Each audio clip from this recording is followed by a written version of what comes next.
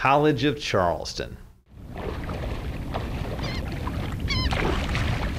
We're interested in physiological support of underwater locomotion in blue crabs and lobsters. We're also interested in physiological support of an immune response to bacterial infection.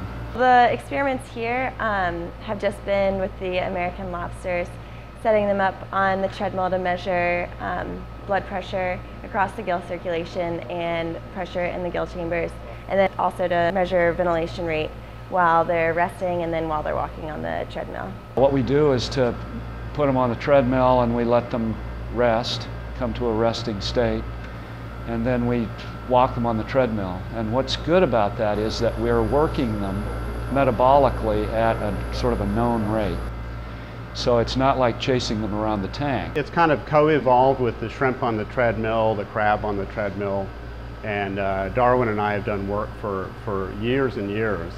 And this has been fun because we've been able to really collaborate. Just coming here and having access to seawater and the space here is so nice to work in. Lou has always been very helpful and supportive.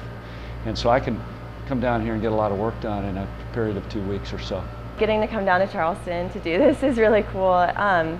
Well, especially since there's so many people down here that are also doing physiology work with lobsters and blue crabs. It's cool to come down here and feel like you're collaborating with other scientists. No one's really done this, and especially the work that we've done with challenging the crabs and shrimp and lobsters with bacteria, looking at their resistance to disease. No one has ever done that.